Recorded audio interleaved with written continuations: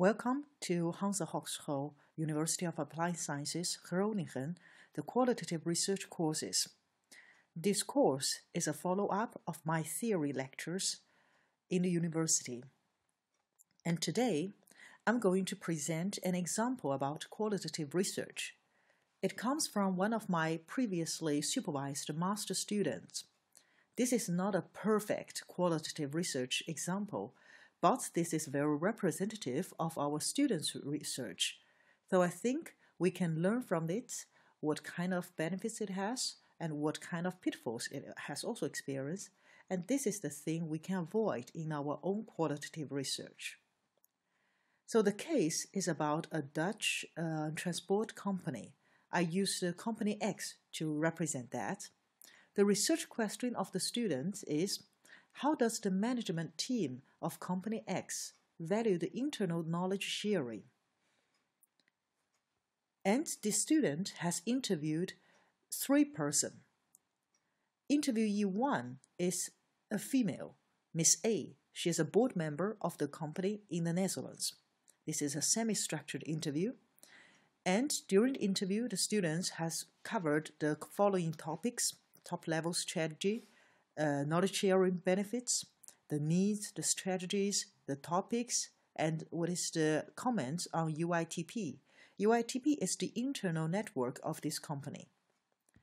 And interviewee B is a male, and he is the direct member of the company X in the Netherlands. And again, this is a semi-structured interview, and the topics are almost the same as the interviewee 1.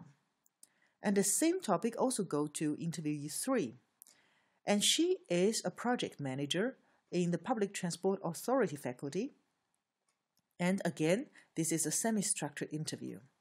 As I mentioned in the theoretical lecture, semi-structured interview means the student has prepared predetermined questions. And during the 3 interviews, the student has asked around 15 questions. But unfortunately, the students presented very little information about these interviewees. For example, what is the age of these interviewees, and what are the working experience of that? Suppose we know that the board member is quite new and has just transferred to this company from another company, while the project manager is a senior manager and she has a rich working experience in this field. And then when we interpret the interview results, we may have different understanding of that. And besides, the student has ignored the detailed description of the interview process. For example, where did the interview take place? In their company, or they are invited to some coffee room by the students? Or the interview is conducted face-to-face or via Skype. And the student also didn't mention the interview has been videotaped or audio taped, whether she has asked agreement from the interviewees. And besides, she also has missed what kind of extra occurrence may happen during the interview. These are all the things she has missed that influence our interpretation of the interview results. Okay, I just said that this is not a perfect interview research. I just pick it up as an example. Now let's go to the details. First, we look into the transcripts of interviewee 1. I intentionally pick up the first 3 questions because the students has actually asked 15 questions. It is very time-consuming for us to go through every question. So I only focus on the first one of the first interviewee, yeah? And then the rest I will present how we can interpret it. So the first question is how beneficial knowledge sharing is within the company. And the interviewee 1 said it is very important, and especially in certain areas where we have similar markets, what maturity is concerned, like Denmark and Sweden. Then you can learn a lot from each other and use best practices. This is the students' transcripts. And both the interviewee and our interviewer student are not English native speakers, so there contains some grammar mistakes, but that doesn't influence our understanding of this interview transcripts. And now I use different color to highlight it. And first, it is very important. This is the first information we get from this interview. And interviewee 1 is the board member of the company. She has also mentioned it is important, especially when the maturity similar markets are concerned. And the reason why it is important is they can learn a lot from each other because they are similar and they can apply the best practices. So let's look at that, how we can code it. This is our first part. And we can code it as importance and similar markets and mutual learning. This is the thing we get from this first paragraph. And the second one is very brief. And let's go directly to the third question. How is knowledge sharing working among those countries? The interviewee said, we did several attempts. We more or less failed. So this is their experience. And this experience is failure. And it had to do it because we did it in a too big scale. So large scale is one of the reasons why they failed. For example, knowledge sharing between Portugal and Sweden should have a lot of sense because the market is totally different. The people are totally different and the companies are totally different in what IT is concerned. So because it's too large, the scale is too large, and the markets are quite dissimilar and not similar. So I don't see a lot of additional values in that case. This is what we can code from that. So this is what we say coding. Now let's go on with it. After that, you see, I got something like themes. The first is important, is the themes. And importance, especially in similar market, because they can have mutual learning. So the relationship is especially when and because, the causal relationship. And another theme is they have the failure. And the failure is, one of the reasons is the scale is too large. The second is the markets are quite different. So these are the two reasons result into this failure. So the relationship between these two and the failure is these are the reasons and this is the result. So we have got two themes, importance and failure, from these short transcripts. Okay, now we can look into the second interviewee. And he is the director of this company. And this time I only focus on the first question as an example. He said, I think we can get a lot of benefits out from that. I think there is room for improvement to share knowledge within the company X group and to use that knowledge in the right way, for instance, the UITP. Still, each country has a focus on each country, but there are a lot of developments in every country which are more or less the same. It would be very useful if we find a way to share knowledge more between the countries also. Okay, these are the information we get from interviewee 2, the director of the company. Let's look at interviewee 3. And she is the project manager. I think it is beneficial, but it needs to be done in a smarter and coherent way. I think there are some areas where you can learn a lot from each other. However, each country is very autonomous. I think it is normal that initiatives and wishes to share should come from the countries, so they should be made owners of the process of knowledge sharing. However, I do feel that would never happen unless someone is centrally responsible for the coordination. And again, that can be done differently. So on some areas, I think it is better if only the North talks to themselves and the South talks to between themselves, because they obviously are more alike and is more efficient. But I do think it is really important that from time to time there is a whole sharing between all countries. Okay? How can we interpret these three interviewees' responses to the first question together? Now I put all of their responses to the first question horizontally. I present it as this in this way. And again, I used the color to highlight the information. And this time I used the red to show that the first interviewee think it is very important, the knowledge sharing, and the interviewee 2 think we can get a lot of benefits. So again, very positive feedback. And interviewee 3 mentioned beneficial, and again, really important. So all of them have very positive feedback on this knowledge sharing. And interviewee 1, as I just mentioned, she has mentioned it is very important, especially when it's similar markets, and very mature markets, and they can learn from each other. And interviewee 2 use the similar comments. He has mentioned when they are more or less the same. So again, this is about similar markets. And interviewee 3 also mentioned that the North talk to themselves and the South talk between themselves because they are obviously more alike.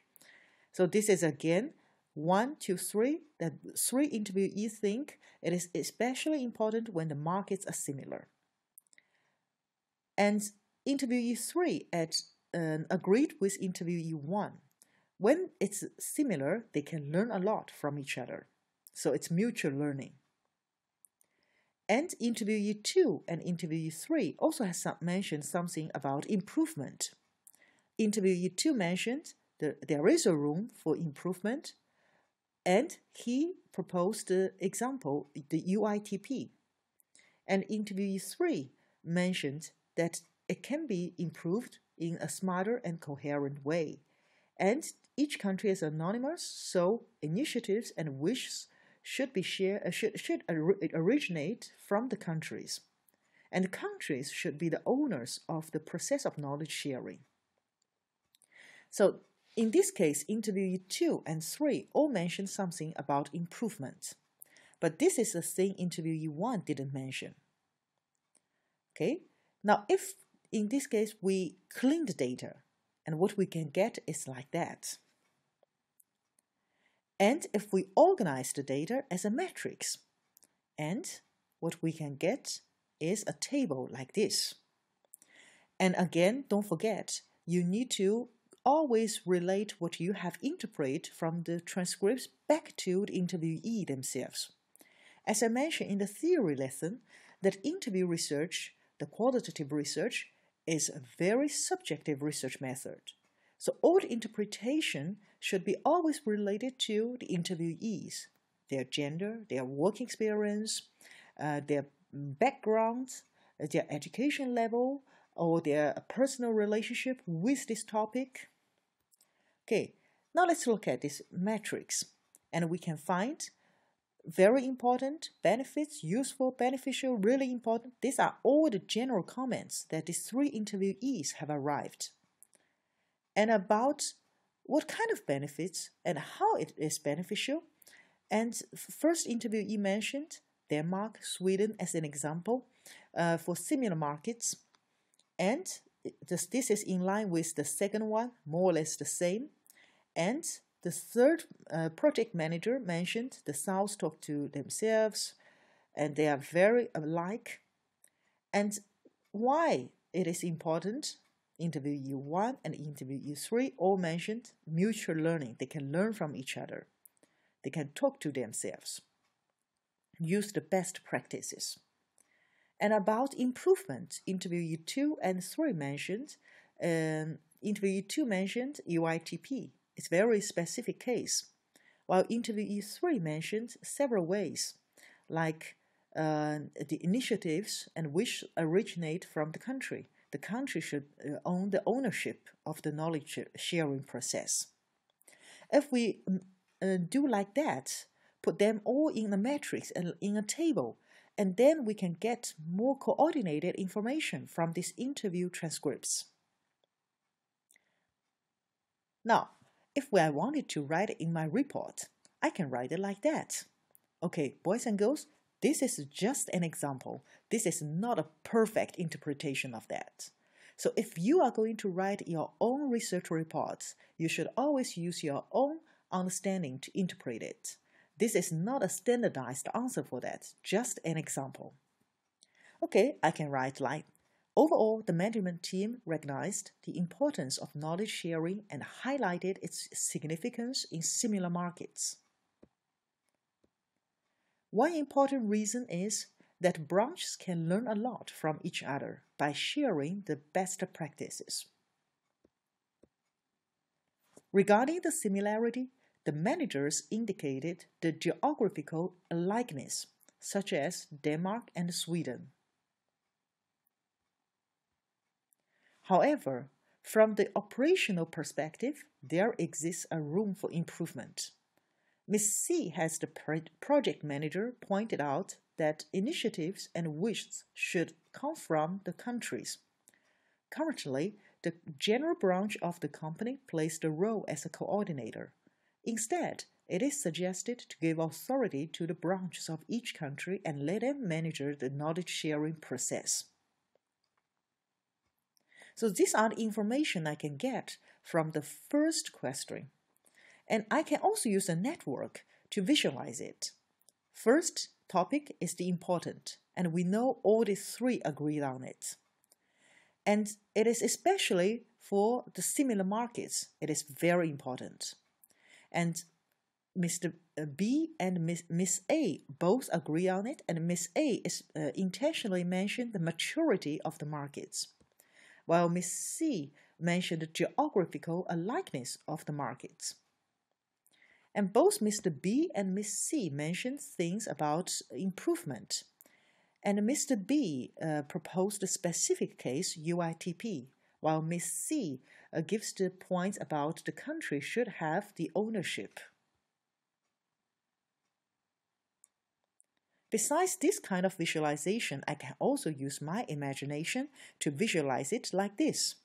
The importance goes to the application in similar markets, and it concerns the maturity of the markets or geographical location of the markets.